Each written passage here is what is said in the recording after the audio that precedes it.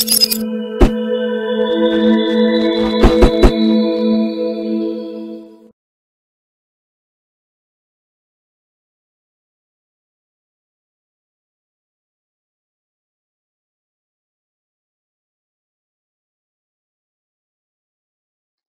here. Thank you very much, Sean. This morning's Tech Talk is on dissimilar materials in plumbing. Very interesting subject, and you can actually go on talking for hours on this. This is not going to be a science lesson. I'm not good at science. It's going to be more, if there's a bit of referral to science, we are just referring to get a better understanding of it. But it's to get a better understanding of dissimilar materials in the plumbing industry and how they react with each other if we are not careful of how we connect them together. Okay, let's just get that thing running. There we go. Materials or material combinations that are difficult to join, either because of their individual chemical composition or because of large differences in their physical properties between the two materials being joined. In plumbing, these materials are mostly metal. So what are dissimilar metals then? Different metals have different properties, and most important that they differ in their nobility. Nobility is how resistant they are to corrosion, and noble metals are more stingier with their electrons, where less noble metals give away their electrons much more easily. So is brass a noble metal? Well, let's have a look at the periodic table. We'll answer that question later as we go along. Within the red lines, you'll see on the periodic table, there's actually a lot of elements which are metals, but we do not deal with all of them. We are going to just have a look at a few that we have in plumbing. On the left-hand side, Mg magnesium in anodes, and at the top right, we have aluminium also in anodes. And then we have our mild steel, Fe is normal iron, Cu for copper, Zn is zinc, and then we have tin, Sn, and obviously lead, a combination that we use for soldering. So there aren't a big number of metals that we use, but they do react with each other. And that is why we talk about the characteristics of noble metals. They typically resist corrosion and oxidation. So what is corrosion? Corrosion is when you have moisture content, metal, and oxygen together, you'll have corrosion. All types of metals corrode in a certain fashion. So usually noble metals are said to include silver, platinum, and gold. So some of the scientists list gold, silver, and copper as the noble metals, excluding all others. Copper, however, is a noble metal according to physics definition of noble metals. Although it corrodes and oxidizes in moist air, so we always see the green residue on copper, so it's not very noble from a chemical standpoint, but noble for the plumbing industry's use. So once again comes the question, what about bronze? Bronze is an alloy. It is a metal composed primarily of copper and approximately 12% of tin, along with some other metals.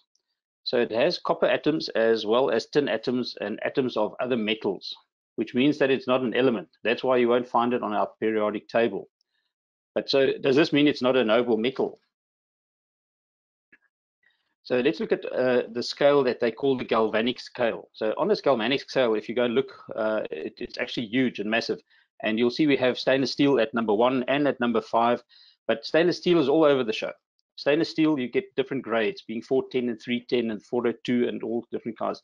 And that is how they corrode and how they act to corrosion. So we don't work with stainless steel, but you'll find it all over. So that is why if you're going to use stainless steel, you'll have to find out exactly the grade and where it fits in onto this galvanic scale if you want to use it for something specifically. But let's look at number 2 and 3, bronze and copper, up at the top, and then we have mild steel at 6, aluminium, zinc, and magnesium down at the bottom. So why are we talking about this?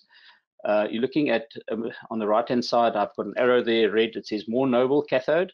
So your bronze and copper will act with positive electrons, and going down to mild steel and aluminium and magnesium, they'll be less noble, and they'll act as an anode for those different metals. The further apart, the better those metals would be acting as anodes. So if we're looking at a geyser, for instance, mild steel at 6, that is why we have aluminium or magnesium alloys as anodes. Nobility is determined by how easily a metal gives up its electrons at that places it is on the galvanic scale in order of its nobility. So in the same environment, a metal like aluminium will give up its electrons more easily than a metal like mild steel, for instance. This ability to retain the electrons makes the mild steel more resistant to corrosion. However, to understand nobility and dissimilar metals, it's best to get a grasp of the corrosion process in plumbing. So dissimilar metals. If we look at the different materials there, we have copper, we have brass, we have PVC, we have PEX pipe, polyethylene extrusion pipe, we have galvanized pipe. Galvanized being mild steel, which is coated with nickel. And bear in mind, absolutely, as soon as you thread that pipe, you're opening it back to the bare metal again. So that part of the thread is then normally mild steel. It's not galvanized. So what does dissimilar mean again? It means not the same. So if we are talking about metals being dissimilar, it means that they are different and not the same. So if they are different, they will have different characteristics of corrosion as well. So when two dissimilar metals, steel and aluminium, contact each other while immersed in an electrolyte, which would be water, and that is why salt water is a better electrolyte, and that's why metals corrode much easier if you put it in the sea or closer to the coast. The difference in the electrochemical potentials result in faster corrosion. So here comes another element, electrochemical potentials. So remember, when we are talking about geysers, there's electricity, there's a current flowing through it. So now we've got another element that will assist this corrosion. So it results in faster corrosion of the metal with a higher potential, being aluminium, which actually steals the steel's electrons, but in the process protects the steel, such as with a geyser. So this is called galvanic corrosion, which is in this case a good one because now it's protecting the mild steel. So it's actually made to corrode. And that is the aluminium anode, obviously. So what causes galvanic corrosion? Galvanic corrosion occurs when two dissimilar metals are immersed in a conductive solution like water and are electrically connected. One metal, for instance, the geyser cylinder cathode, which would be a positive, is protected, while the other metal, the anode, is corroded. The rate of attack on the anode is accelerated compared to the rate when the metal is uncoupled.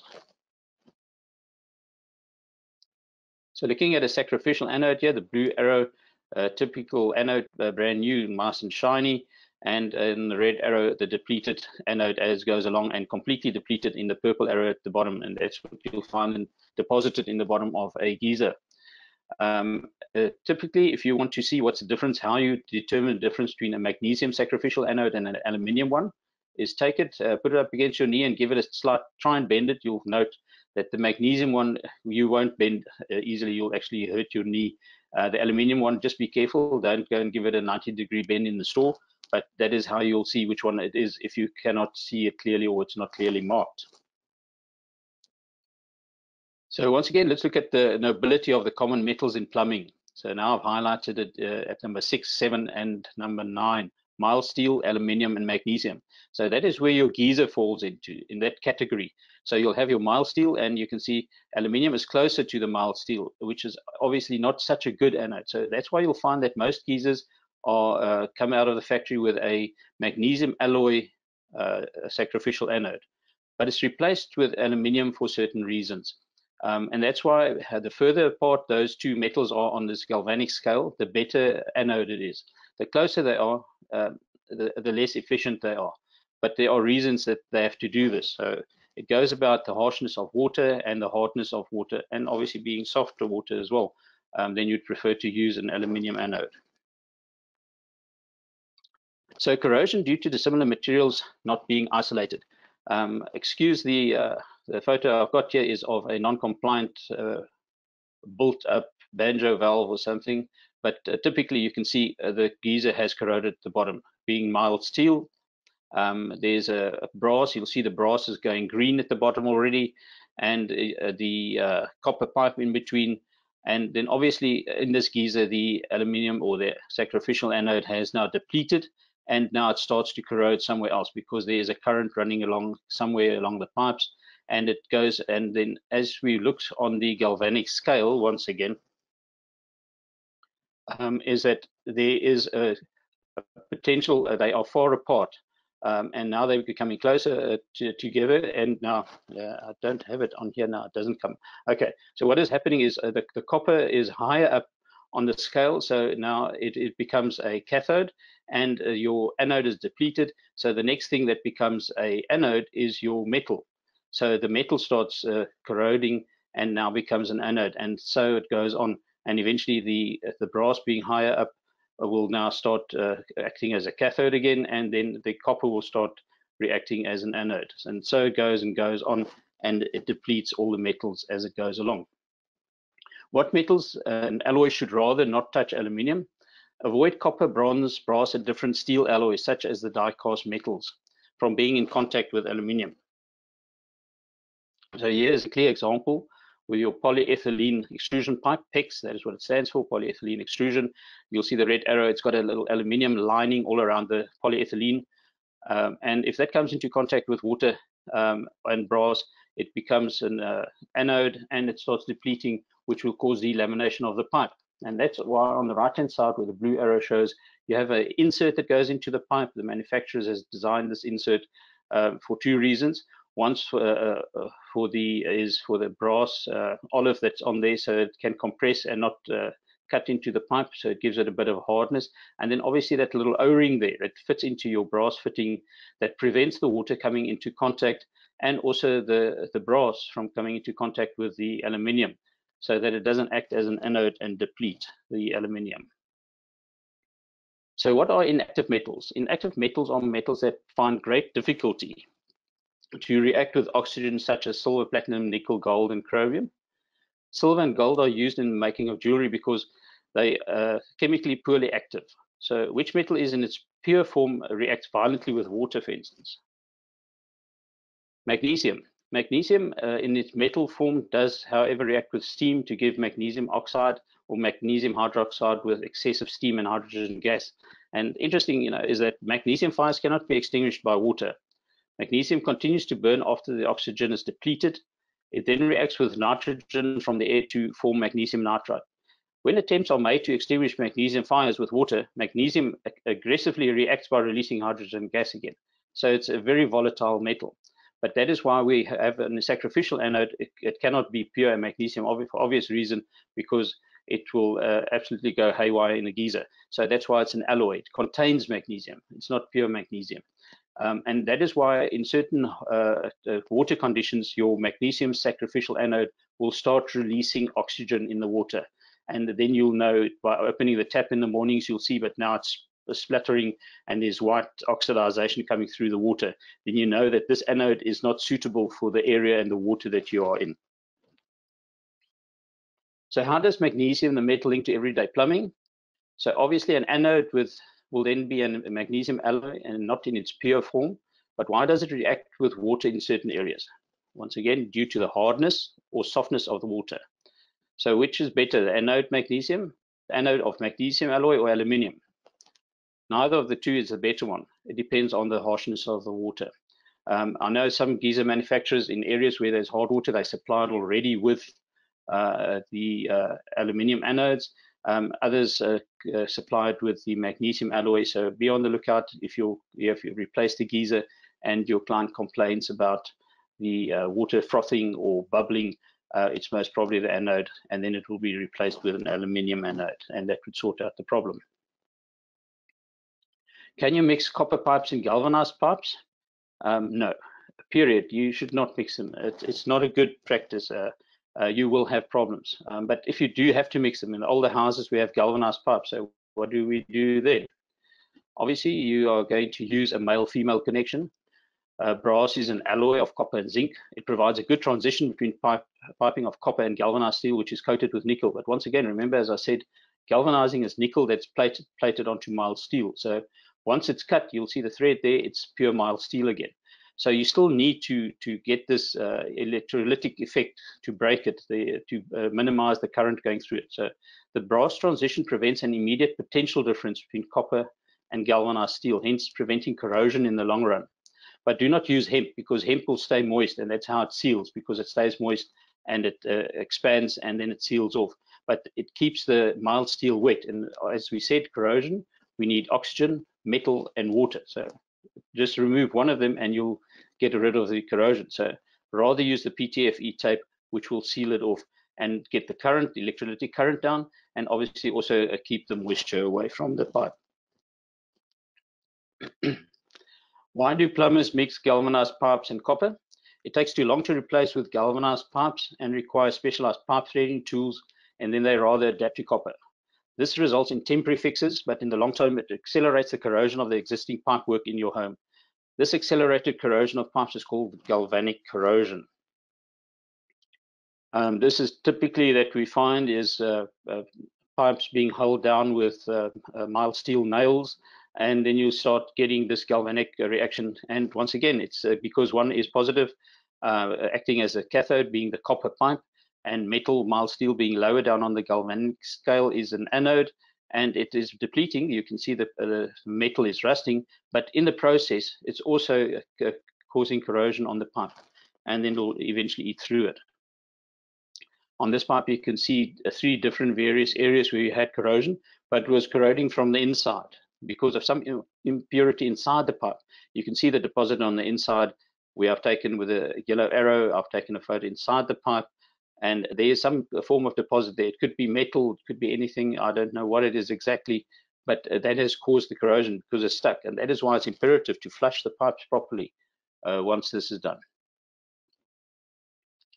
So how do you connect various pipes of different manufacturers together?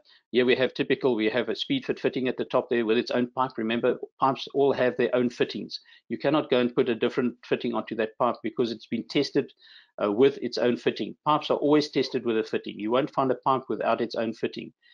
If it is a pipe without a fitting, you will know then it is not a non-approved type because pipes cannot be tested without a fitting. So once again, the transition between pipes, male, female, always couple. At the bottom, we have brass and copper, and then we have another manufacturer, Unitwist, with their pipe, also with their own specific fitting. So do not mix and match fittings. Use the correct fitting, very important. So galvanized pipe, how do we do the transition there? If we have to do a repair in the wall, quite easy. You can use a PVC fitting, which would be much better in a certain sense, because if it's in a wall, you're breaking the electrolytic conductivity in the pipe there, and you can repair it, and it will stop the corrosion of the pipe and delay and assist with preventing corrosion. Let's learn from history. This is an interesting photo that I got. It's a carburetor of a car which is over 100 years old, made out of different alloys, brass and copper. And just look at the state of it, over 100 years, and it's perfect. And it's because the science has been applied to whatever was done and when it was built, and these metals put together, and you won't find any corrosion.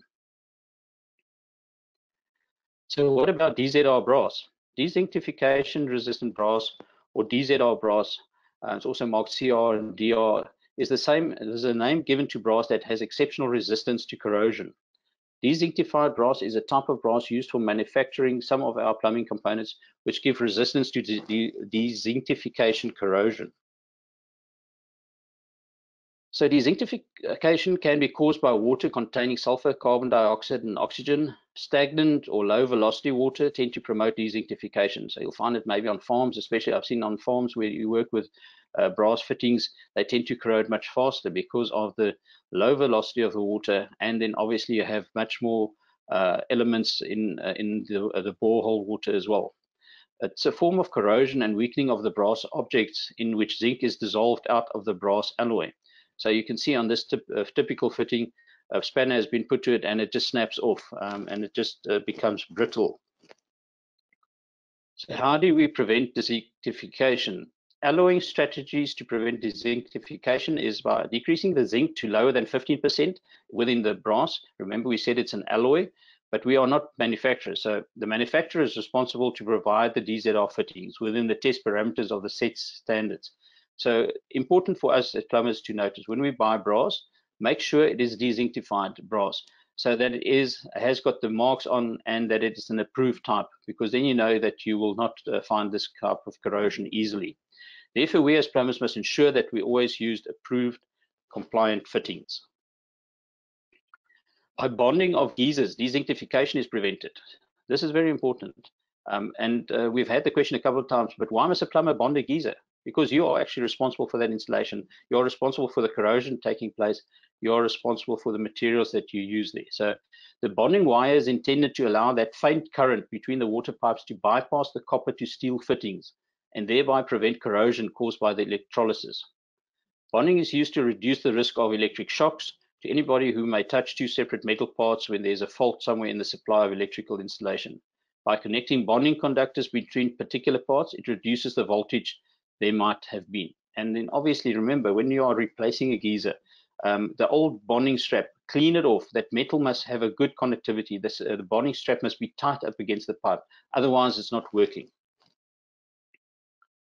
Here's a typical form of it. You see on the stopcock, there was no bonding on this geyser, and you can see the copper pipe corroding and the brass. Obviously, what is happening here is that the copper is now acting as an anode, and is the brass is now the cathode, and it starts eating away at your copper. So what causes brass to corrode? Generally, brass corrodes with zinc, copper, and tin components of brass alloy that are exposed to water. Corrosion in brass is easily identifiable by the reddish green or black splotches on the surface of the object, as shown here. You can see how it is corroding slowly on that brass over there. So how do they make brass? It is basically a forming of two alloys, copper and zinc, and they are close, they're right next to each other on our periodic table. And this is what it looks like in a molecular structure. So any metal has a molecular structure. It's made up of, you've always seen in the science labs, you have these little balls all connected to each other, and now you have an alloy, and it's all stuck together. It's nice and bright and shiny. You have your copper and your zinc in there in a certain percentages, and now it's a solid piece of metal. So now what happens? How does it corrode? You have the zinc being attacked, and it flows out of the copper. And eventually you get the composition becoming weaker, and that's when you put the spanner to it, it actually snaps off and is brittle. So because it's now de-zinctified, all the zinc molecules has flown out of this copper. So if you look in the electron microscope, this is typically what it would look like. On the left-hand side, the yellow side of it is where you still have all your zinc in your copper. And it's nice and solid, and that's why you get the color of yellow in brass. And on the right hand side, you can see the corrosion that has started where it has actually flown out of the zinc has flown out, and then it becomes red and becomes copper again. So it returns to its former state. So I hope I didn't go over the time there, Sean.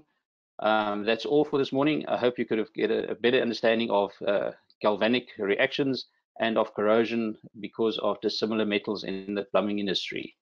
Thank you, Sean. All right, perfect. Thanks so much, Marius. We do have probably about a minute, and I think I've got about 2 unique questions here, so I'll just go ahead and ask them to you quickly. The first question being, so what about hemp and stag? So is there no hemp between brass fittings and geyser ports? Yes, some of the manufacturers actually fail the warranties. I know that if you are using hemp on it, and it's just actually just a no-brainer. You know, hemp has been the old traditional way of sealing pipes, but as I said, you know, it's mild steel. The mild steel pipe or female socket on the geyser is absolutely just what it is, mild steel. So now if you put water to it and you have oxygen, it will corrode. That's a fact. So as soon as your anode has depleted, it starts reacting somewhere, and that will be at the mild steel because that's the next port of corrosion. So hemp works in the fashion that when it becomes wet, it actually seals, it swells, it expands. So it's always a continuous moist process over there. So to prevent that from happening is if you use PTFE tape, you're actually removing the moisture, you're placing a barrier between the mild steel and the brass fitting, so that you do not get this galvanic reaction and then corrosion in the process. Hope I've answered that one. All right, perfect. Thanks so much, Marius. Would you like to end off quick just before I do? All I can say, thank you very much for listening. And guys, remember, in this time that we're going out there, we are essential services. and that is also what we have to deliver in this time, is an essential service. So moving on Pit and Tanisani's prep bowl to the other side of the kitchen is not an essential service. That can wait after 3 weeks. So just deliver the essential service of supplying the water, fixing the mains, and unblocking that sewer.